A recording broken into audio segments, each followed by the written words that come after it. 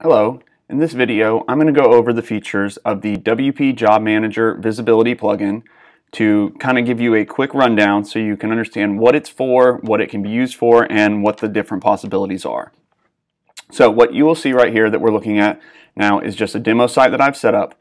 The WP Job Manager Visibility plugin is meant for showing or hiding fields, and that is actual, job or resume fields, as you can see here, based on the current user viewing the site. So to give you a quick detail of that, you'll see here, if you look, we have compensation. You'll see compensation, it says next to it, register to view. That is because I set up in the configuration these kind of placeholders to show here for an anonymous viewer. So on this first example right here, this is what an anonymous user would see whenever they're viewing the site. So they're not going to be able to see compensation, they're not going to be able to see signing bonus. If they click on the apply for job, it'll actually take them to a register page, not to, to actually apply for the page. Now this is for an anonymous user. So I also set up configuration for an employer on the same listing. So you'll see here, and I've logged into these already just to give you the example to show you real quick. So over here, this is what it would look like as an employer. So what you'll notice is I configured it to not show the actual compensation, the signing bonus, or the apply for job, because technically, as you would think about it, if you're an employer and you're looking at someone else's listing, you're probably not going to, as a site owner, you're not going to want them to be able to view the compensation, certain other things. So that's why I set it up like this, to where you can't actually see any of that. The next one is going to be what it looks like to a candidate. So that would be somebody that submits a resume or signed up on your site as a candidate. So as you can see here now, candidate, you can see the compensation, you can see the signing bonus, and you'll see over here, phone, candidates are restricted from seeing telephone numbers. I also created a separate page for it to go to for the apply for job. So if they click on this, you can see, sorry, but application candidate's been temporarily disabled. And I'll go through the packages integration in another video. I just wanted to show you real quick how this actually works. So let's scoot on over to the actual configuration, and we'll see how that's set up.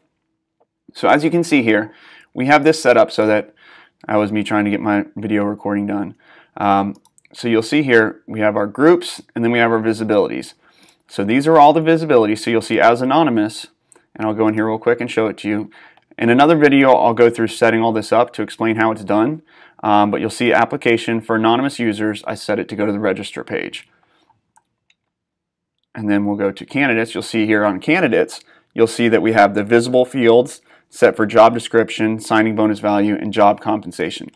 That's because we have this other group right here, which we can create custom groups that also includes the candidates.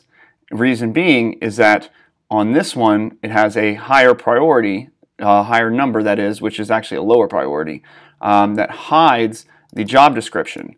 So that means everybody except admin and employees hides the job description. But on here, if we're a candidate, we want them to be able to see it. So I added that on there.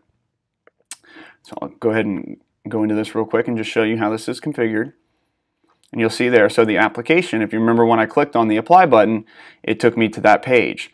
And that's specific for candidates. Now if we go back, we'll come in here and then we see we have employers, which we have it set to hide those fields. And instead of putting a placeholder in there to say, register to view like we would with the anonymous or the other ones, we leave those blank, which causes those fields to not show at all. And then on the next one, you'll see we have here all except admin and employers. You'll see we now have a bunch of different configuration. And as you can see, you can use your own HTML in here as well, which is completely supported, so that you can customize and design the output exactly as you would like. So here you'll see this is all the configuration for everybody except admin and employers. And let's go back over there and look at this, and you'll see we have register to view, register to view, register to view.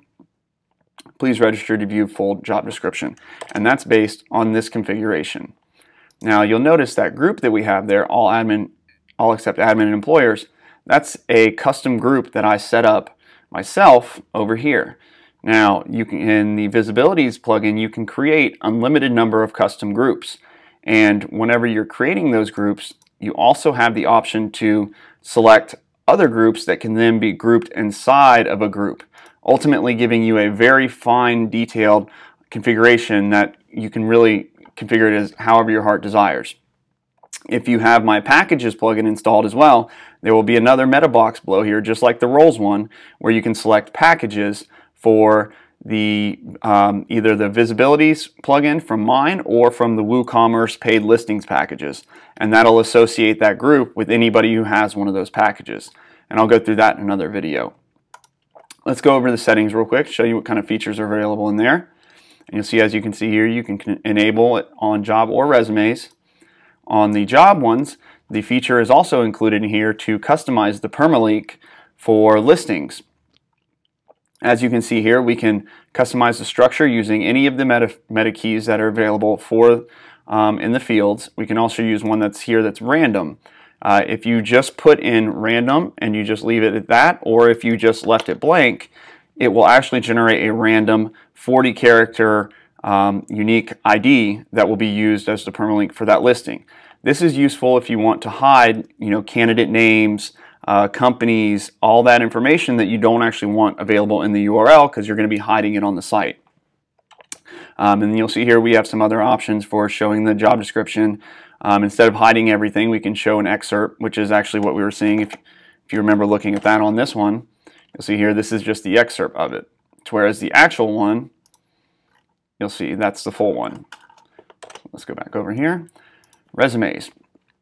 Same thing with resumes. You can use custom permalinks for those as well. You can use any of the meta keys on here that are available.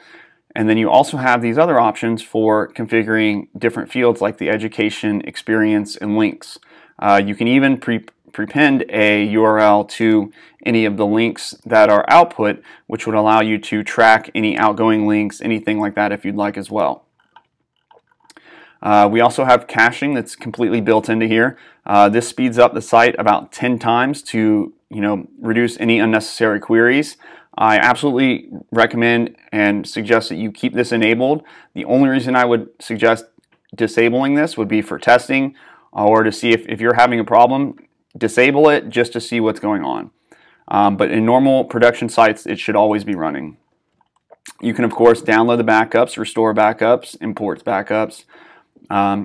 We also have some debugging stuff on here as well. You can enable post debug, show you on each page. Disable heartbeat. This is one of the major ones right here, this admin exception.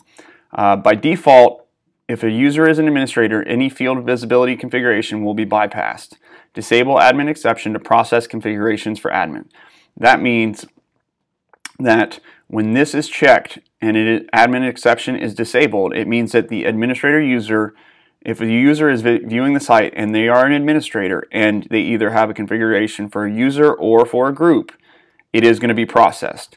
You can uncheck this and save that to allow admins to see everything, and if you just wanted to preview it, you could just add this query to the end of the URL. Completely up to you.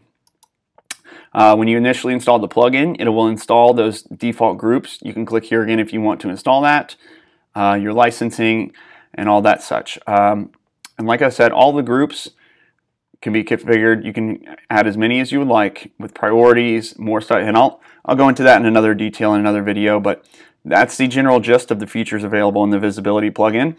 Hope to see you in some of the other videos where I'll go through all these features in details. Thanks.